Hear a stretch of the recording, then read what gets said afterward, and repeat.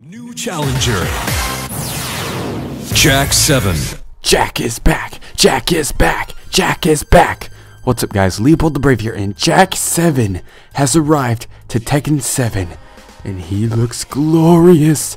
He's all neon and glowy, and he has a red mohawk. He changed from blonde to red. It's very similar to Android 16 from Dragon Ball Z. You can see more of the Dragon Ball Z influence in Tekken, which I love it. Even though I'm more of a Naruto guy now, but I still enjoy Dragon Ball every now and then, but I'm rambling now. Jack 7 looks amazing as always. I actually think this might be my favorite Jack design so far. My least favorite would probably have to be Jack 5 and Jack 6. They were just really boring and eh. And Tekken 4 didn't even have Jack. What was with that? I liked Gun Jack and P-Jack.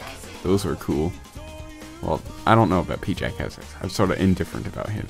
And I like the original Jack from Tekken 1 and Jack 2 from Tekken 2. But Jack 7!